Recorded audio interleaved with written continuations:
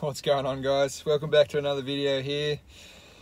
Oh, I've got such a big day ahead of me. We've got a lot of chores to do, so stick around.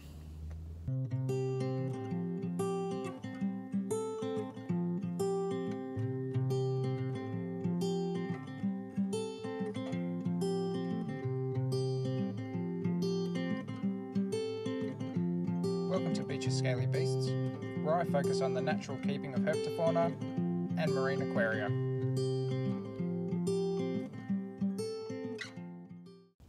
I've definitely got my work cut out for me today. It's going to be, I think they said 32, 33 degrees here in Sydney, about that. So it's going to be an absolute scorcher. I've got a heap of work to be doing in the garage as well. I've got some enclosures that I need to kind of finish off the backgrounds for. I've got to make up a whole bunch of new substrates for some of my desert species. I just want to change things up. I've got to clean Loki as I always have to, and I've got to spruce some stuff up all around the place, to be honest, because I might have a friend turning up next Monday to film a video, and if that's the case, I want everything to be looking pretty good. And to be honest, it's this time of year where I generally kind of go over everything and give everything a good once over and freshen everything up for the summer months. So yeah, got my coffee, thanks to the boys at the drawing board. And now we're off to A&L Landscapes in Terry Hills to go pick up some crushed pink granite for some of these desert enclosures. I love this stuff. It comes up great with a bit of red desert sand in reptile enclosures. It just adds a bit of texture. So just got home. As you can see, everything's a major mess. Got enclosures in the works everywhere. I need to try to finish these 4 bad guys off this week. And breeding fruit flies as well for some of my smaller frogs. So I need to make some new cultures of those up because they're getting pretty rancid. Need to clean up some enclosures, including Mr. Loki's swamp over here. He's a bit of a mess. And I want to redo the substrate and the dragon enclosures. And I want to really redo this little Gillen's monitor enclosure. Alright guys, you will see this one on a new video. I am putting out a video of some of the bioactive tanks I've been building. I'm going to just spot clean these guys as well. They're a little bit grubby. And for now, I've got that crushed pink granite just drying outside on a tarp. So hopefully in a little while that'll be ready to go into some of these boxes. There's a little blotchy enjoying breakfast as well. A few cat pickies.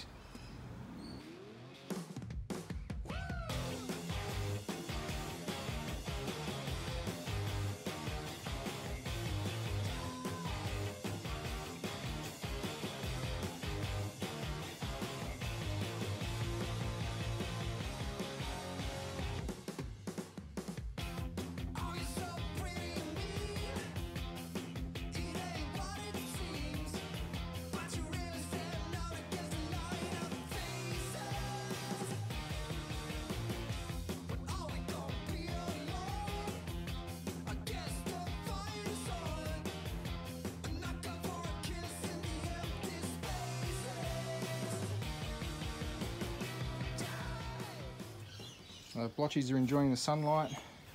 Got another enclosure. That's just pretty much, I painted that one with the last coat of pond sealer last night, so it's just waiting for a hit of colour. Turtles are all in there at the moment. This stuff's drying out still. Loki's just had a big water change. So he's full. I probably got to drain a little bit out. I forgot I had the hose on. Sorry mate. Plenty of water for you to get into. And I've just finished up a couple of backgrounds using the foam. This is a Knauf insulation foam, or Knauf, or whatever you want to say it is. I need to give it another quick vacuum out, but Cam from Cam's Custom Backgrounds put me onto this. He's an absolute legend. Go and check out his Facebook page. I've got sheets of it everywhere at the moment because I think that's what I'm going to be doing instead of expanding foam. This one's a pretty simple one. It's honestly going to be for my Moritz leaf-tailed gecko, which come from like kind of sandstony sort of country, so I figured this could kind of just resemble like a little cave or something like that, but it just gives him so much more texture for him to run around on and everything. So I think wifey's going to come in and actually give me a hand and paint a few of these up for me. This one's ready for a hit of colour. all the doors and stuff, they'll all be cleaned up towards the end after I've finished making a mess everywhere. This is actually a 30 by 30 by 60 tall. That's going to go sit next to my disgusting velvet geckos up there. So that'll go up there. I might actually save it for some like stroths or something. One of my Patreons, Elliot, he's given me a couple of eggs to look after from his 10 1/4, so I'll see how they go. We'll see where we go from there. Little Sonic over here, we're going to clean these out. I'm going to get rid of the Yuki mulch and put some of that. I want to just make it look really nice and deserty. A little bit more natural than the Yuki mulch. Same for Billy. His enclosure needs a good clean out. You can see there's heaps of urate and stuff in there, so I just want to gut that out. Going to do the same for the Kimbo, the Gillons. Not sure what I'm going to do for these Gillons, just because they are kind of in breeding mode at the moment, so I don't really want to disturb anything if possible. I don't want to confuse them too much, and the female's been nesting heaps, so I'm just going to kind of probably let them do their thing.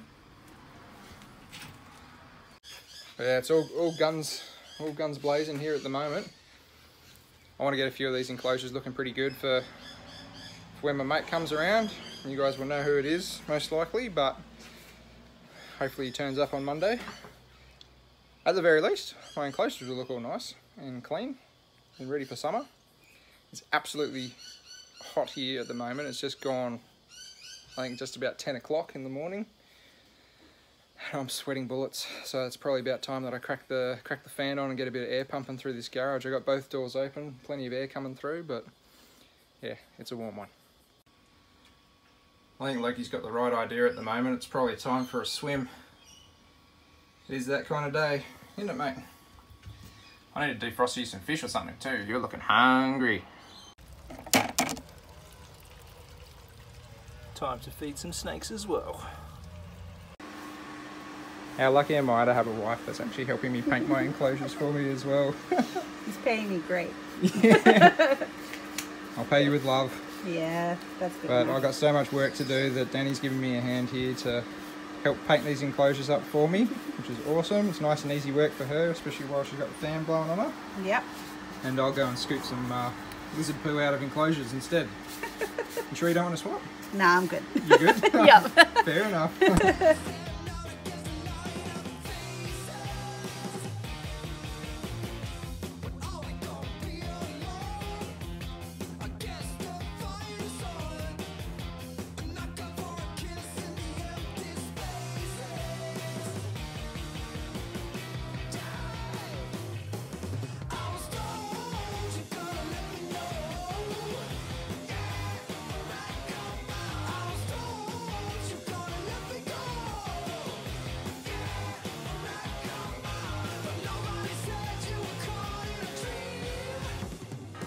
There you go, on there, wifey. Yep. Almost got one done. Yeah. It's looking pretty good. Done that. Got some rough scale pythons out. Sonic's little house is looking nice and deserty again. Might need to add in some more sand later, but I gotta pick some up during the week. Looking pretty good. He's out in the yard having a bit of a play. That's all systems go. So this is the young Gillons monitor enclosure. It's changed a little bit since the last video I did on it, but to be honest, I just want to change it up a little bit and make it a little bit more like actual desert looking. You can see one of them hanging out there. So I'm going to try to pull these guys out and get into this and clean it up real nice. I'm still going to be using that big log hollow as usual. I've got a few different branches to chuck into there to change it up. So I've got two of the Gillons monitors out already. But number 3 is doing exactly what a Gillons monitor wants to do, and he's hiding in this little log crevice here, so I'm going to have to poke him out with a pair of tweezers because I want to be able to take this out to put the substrate in. So I've got those 3 little monkeys contained. They're not going anywhere now. I'll put them somewhere nice and safe. Add some extra locks because we all know Gillons like to get out of stuff. And we'll clean up their enclosure. It's really hot. I need to go for a swim, but hey, there's a stray cricket climbing up there. The Gillons monitor enclosure, I've just given it a quick clean out. There's a few cockroach marks on the outside that I can't get to just because of the tight gaps, so inside's nice and clean, and that's what really matters. I've chucked some of that pink granite in there as well, that crushed granite. It's a little bit wet now, so it will actually dry out and look a little bit redder, I suppose, if you want to call it that, in a little bit. But what I am going to do is chuck some of this reptile sand in there, just red reptile sand. Really make it look like the mulga area around the NT.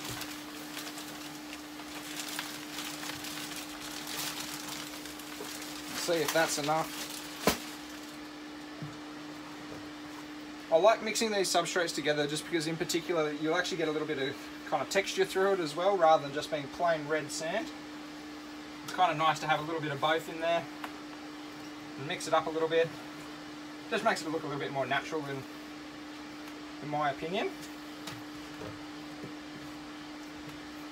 But it's been a little bit of a while since I've had these guys on anything but just Yuki mulch. You know, I've just gone Yuki mulch mental on everything, and it starts just looking the same old, so it's nice to kind of mix it up for a bit. Not the biggest fan of sand and sliding door tracks, but these are lockable and swinging doors, so I'll be fine with these guys. Alright, I'm going to go grab some more logs because I got some branches and stuff outside. I want to kind of make it look like this is a dead mulga tree and there's like a little bit of bush and stuff around it, like from other dead mulgas and that. Maybe chuck a little bit of leaf litter on the bottom, but keep it pretty minimal. And then we'll get these little guys back into their enclosure. I reckon this is going to look pretty sweet.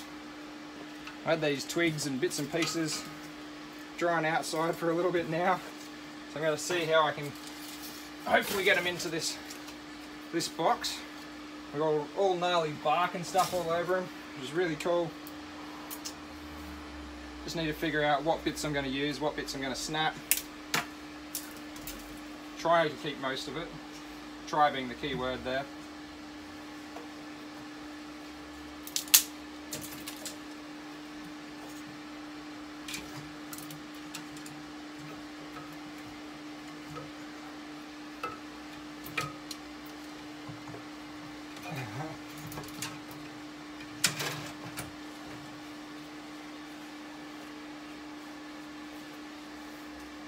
It'll be cool to get a few of these bits and pieces in there, so we'll see how it goes.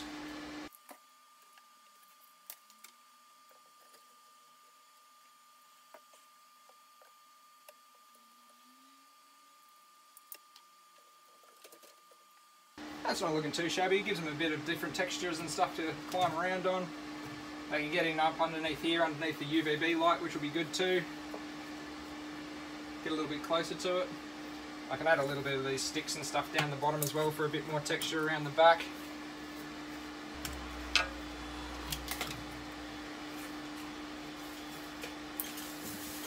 So there'll always be heaps of this dead wood just hanging around where these dead mulga trees in the wild are, from where they've all broken down over time.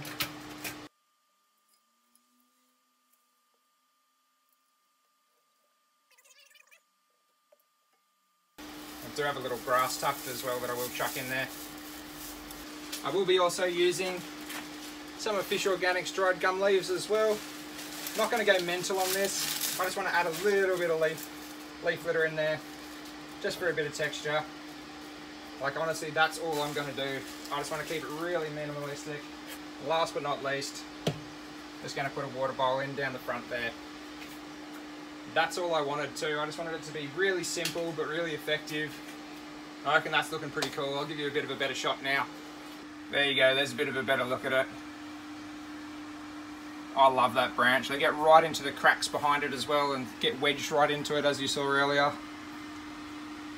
Now I've missed having this red sandy look all around in a few of the enclosures too, so these little gillons are going to look fantastic in here. I'll go and get them out now and get them into this enclosure. Well, I've got 2 of them in the enclosure now, and I've got number 3 just here. Clumsy little lizards. There we go. How good does he look in there? So simple, but it can be so effective. Just an awesome look with some dead dried out plants, or logs rather. A little bit of dry grass with a zip tie around it, and some awesome red desert sand with some pink crushed granite.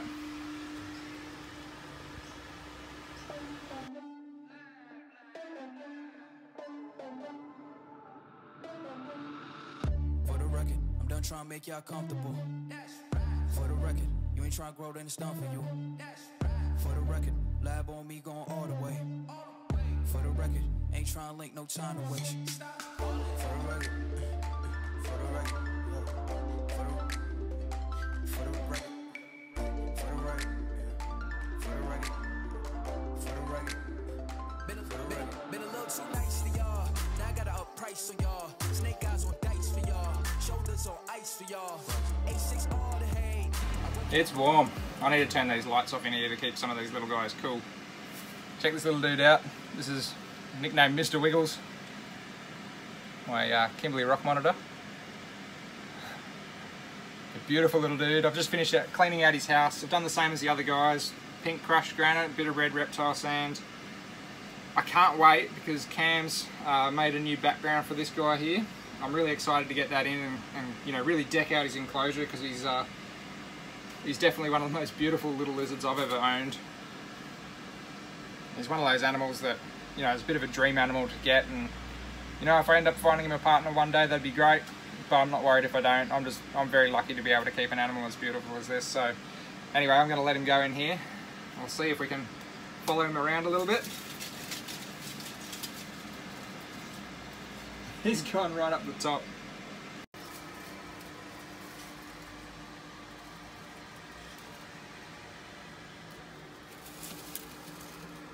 He's probably just got to duck straight away too, which is a bit unfortunate, but yeah, you can see I've got these fake rocks everywhere.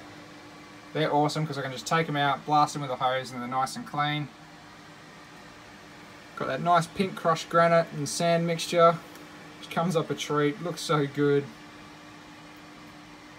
A mixture of leaf litter there too. I've used some of Corey's gum leaves as well as some of my own leaves that I've collected from around the place. A couple of these big Banksia brushes. No, it's looking good.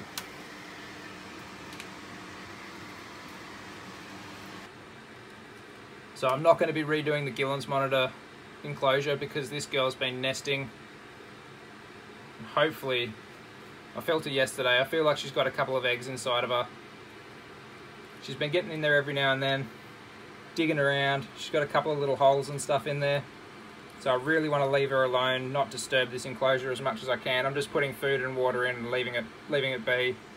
So I will eventually give it a good clean out, but maybe after the breeding season's done, because I really want to be able to secure myself a couple of Gillen's monitor hatchies.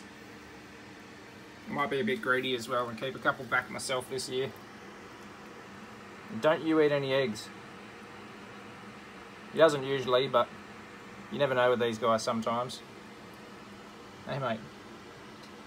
Yeah, you gorgeous little thing. For the record, I'm done trying to make y'all comfortable. For the record, you ain't trying to grow, then it's done for you. For the record, lab on me going all the way. For the record, ain't trying to link, no time to waste. For the record, for the record.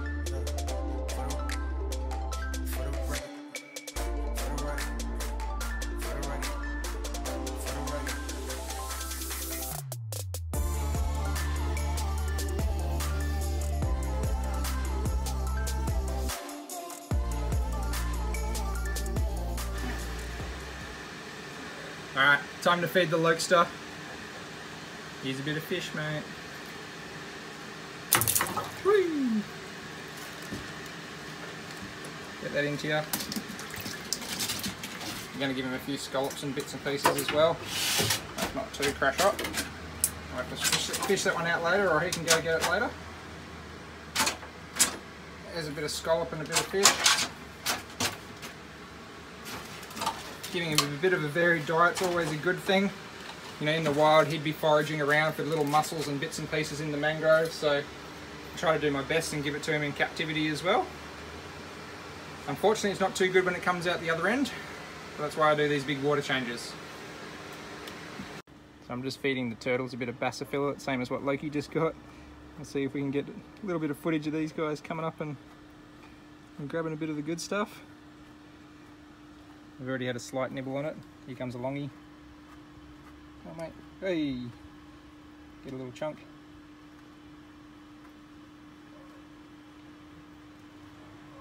With these 4 turtles in here, they'll pick at it all and destroy it all.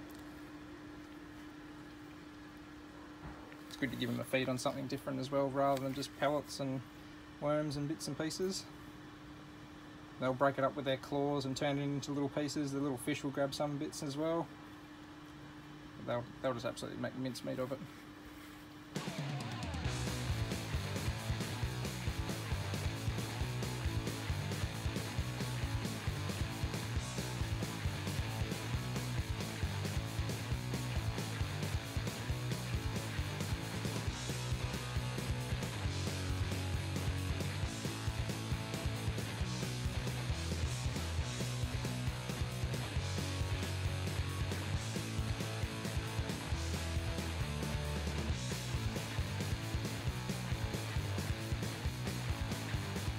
So I threw this together for little kamikaze, the brown tree snake.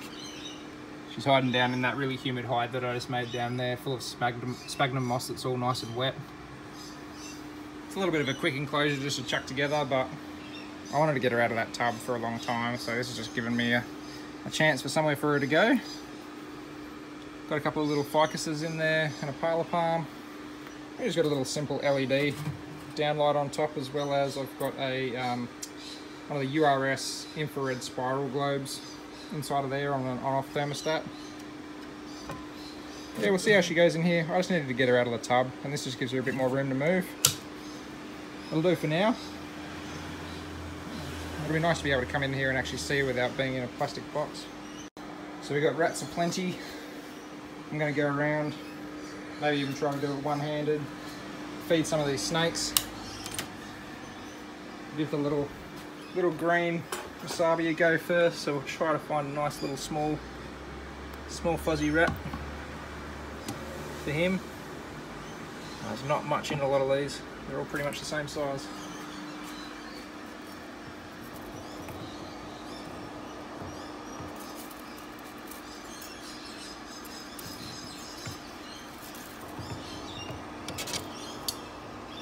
Next up is Midori. Trying to find one that's maybe a smidge bigger for her.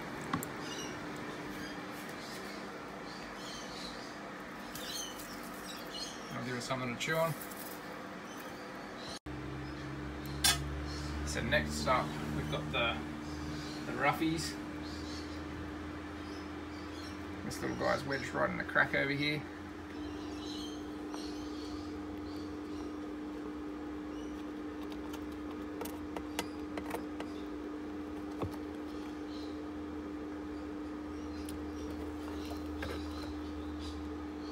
Don't know where the other one is.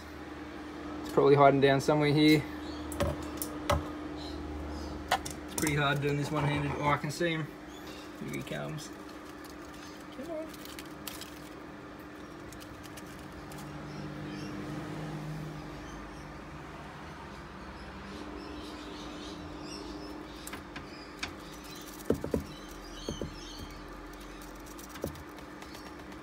Given the enclosure a bit of a hose down at the moment too. Yay! There we go. I'll keep an eye on these guys while these guys have their little snacks hanging out here. So I didn't film me feeding the snakes in the rack, just because they're in a rack and you can't really see what I'm doing when I'm doing it anyway. But I will try to film my jungle car taking a big juicy rat right now.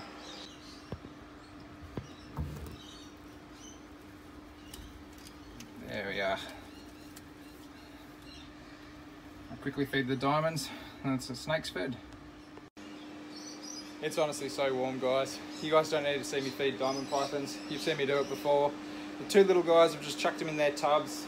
They don't actually want to eat today. One of them's in shed, the other one does want to eat.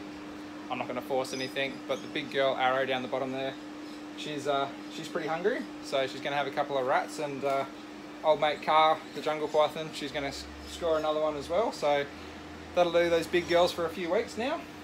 It's good to get them fed. Well, we've got another few enclosures closer to being finished. Still a bit to go, bit of colour, bit of shading. I need to black out the sides on them as well to hide all this. But that's enough for one day. Got a few things going on. A few animals are being fed. A few animals have got some new substrates, new logs, bits and pieces everywhere. Like the little Gillen's enclosure, they've been already digging around making a mess, as Gillens do. Hey mister. But Danny and I have had enough for one day. It's been a big day. It's really hot. I am going to go herping tonight, so if I do happen to find anything while I'm out herping, I might throw some clips in at the end of this video. Hopefully we find something. If we don't, I'll see you guys all on the next video. And yeah, stay tuned, because Coop's Reptiles is going to come and say g'day very, very shortly and film a video here again for his 3rd visit. Thanks again guys for joining in this video. Make sure to like, comment, subscribe on the video. Just a bit of a hodgepodge of a video today, but I will catch you guys all on the next one. Take it easy. Alright, so it's still warm out. I just checked the driveway temperature out the front of our place and it was still 31 degrees, and it's now about 7 PM or thereabouts. I'm just in a car park waiting for Jaden Walsh, who is a walking encyclopedia of Australian herpetofauna knowledge. And from here, we'll be going up into Coringa National Park and hopefully finding some death adders, bandies, maybe some small-eyed snakes, tiger snakes if we're really lucky, and a whole other menagerie of critters. So let's see what we find. It's a nice night, hey? A few termites in the air already. I don't think we're due for rain though.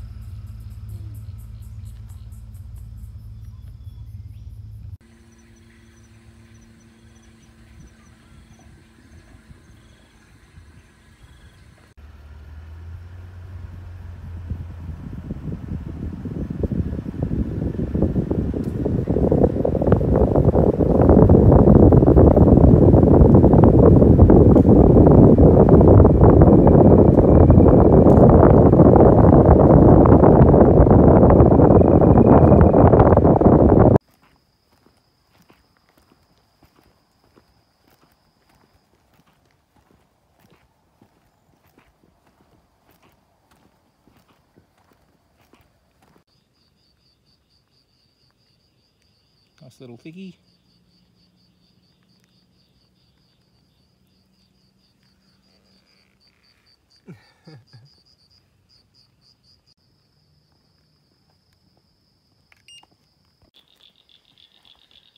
Well, we've only found one thick-tailed gecko. Oh, look at this little red crayfish. That's pretty cool.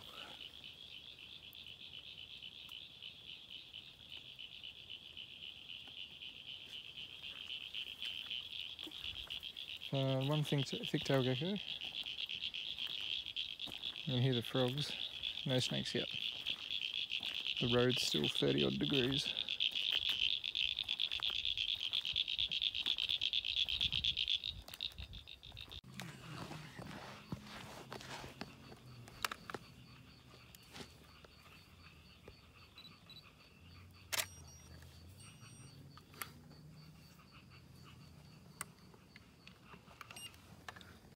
Might disappear quickly.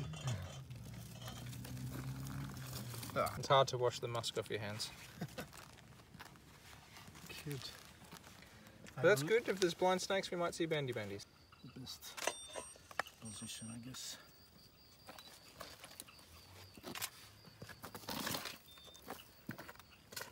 The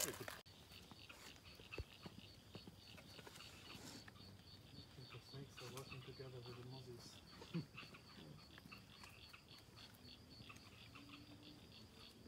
Wait, that's 1 and 2. That's what? That's snake 1 and 2.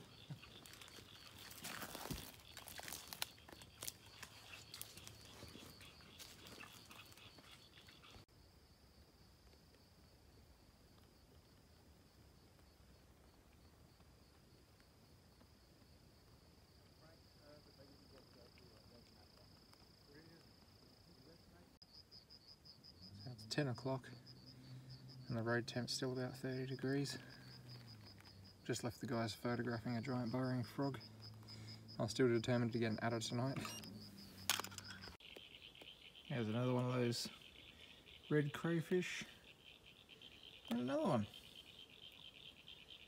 They're actually quite common up here. Cool animals. Decent size too.